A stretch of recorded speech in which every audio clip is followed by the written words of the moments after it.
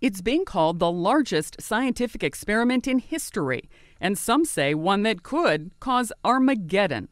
This $5.8 billion machine is designed to break up atoms.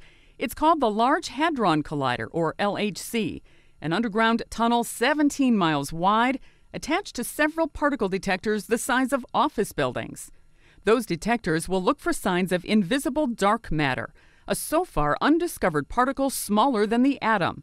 One scientists believe gives matter mass. But critics suggest this mammoth machine could destroy the world. That's because by the end of the summer, the collider is scheduled to generate energies 7 times higher than any other machine in history. We're absolutely sure that this isn't going to happen because we know that there are cosmic rays hitting the Earth, hitting the atmosphere, the Sun, the Moon, Jupiter, all of the time at even higher energies than we can create here. The aspect that's different here is that we're doing it in the same place so that we can actually observe what happens. But we know that we can't do something here that hasn't been going on for millions of years already at even higher energies. Concerns that these scientists don't know exactly what will happen when they flip the switch.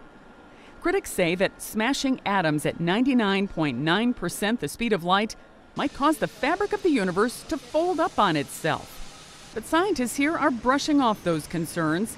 They say cosmic rays have been bombarding the Earth at much higher energies since the solar system formed 4.5 billion years ago. If you look at what has happened to science in the 20th century, and we've gone from the automobile through planes to be able to sort of try and probe the structure of the universe in this way, it's just inconceivable.